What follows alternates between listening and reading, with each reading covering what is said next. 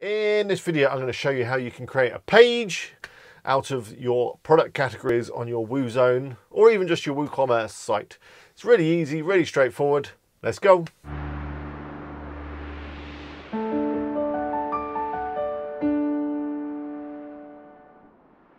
Hello, it's Alex here from WP Eagle. I hope you're all well.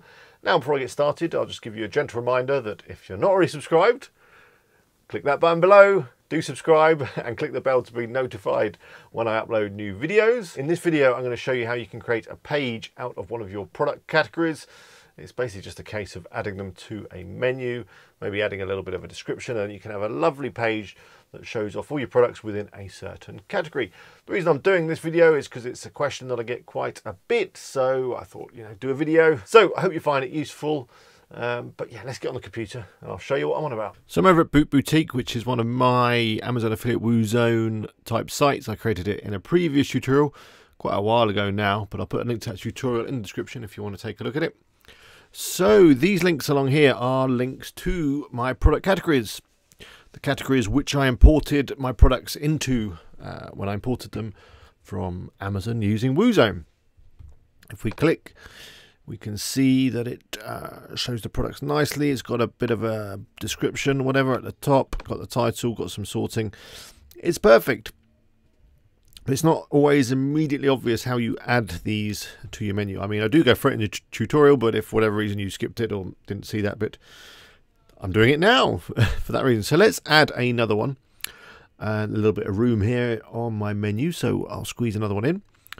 So we need to customize this, which is a menu. So to do that, let's go into menus. You can find it up here, or you can find it under appearance and menus. You need to select the menu you want to edit, which will be the main menu, whatever you've got set to the main navigation. And then we want to add a product category. Now, if we look down here, we can't actually see any product categories because these categories are blog categories. And you've got your pages and your posts and all that kind of stuff, but that's no good. We want product categories. So if you're ever on a WordPress screen and you can't see what you need, come up to the top, go to screen options, and in here you've got some options where you can turn stuff on and off. And there it is, look, the product categories. Let's tick that. And if we come down here, we can see that it's added it at the bottom. We'll drop that down, and then we've got all our lovely product categories. We've got most used, or you can just view all of them like that. So I'm going to be adding Timberland. Let's click add to menu. And there it is. You can change what it says if you like.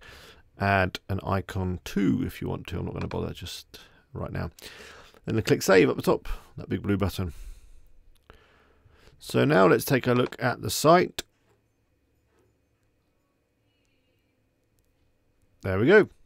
Timberland. Then if we click through, we should be able to see all our Timberland boots. And we can. Aren't they lovely? Now, if you want to add that bit of blurb at the top, which I recommend you do because it's good for SEO and all that kind of stuff, you can click Edit Category at the top here when you're looking at the category you want to edit, obviously. And then you've got this description box here, which you can switch to a visual, so you can add images, text, whatever you like.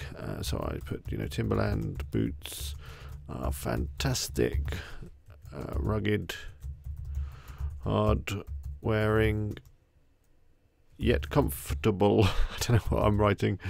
You get the idea. Yet comfortable boots for women. Obviously, you would write some copy that's much better than this, and you probably want a couple of paragraphs if possible. You can add a thumbnail if you want. That only shows if you're kind of showing categories on your product, on your shop pages. It's worth doing if you've got an image just to hand.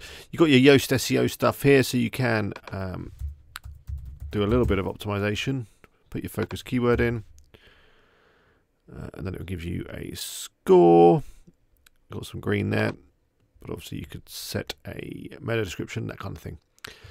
Let's view our category. There's my wonderful copy, and there's our category. And you can just kind of go through and look at pages and pages of boots. That's it. So I hope you got that working all okay. If you didn't, let me know in the comments. If you did, let me know in the comments. Just let me know something in the comments. It'd be good to hear from you. If you're not already subscribed, which I'm sure you are because I asked you to at the beginning of the video, didn't I? But if you missed that or you forgot, do just click on the eagle up there, click the bell, and then you'll be notified when I upload. There's another video chosen specially for you, so I hope you like it. And there's my other channel.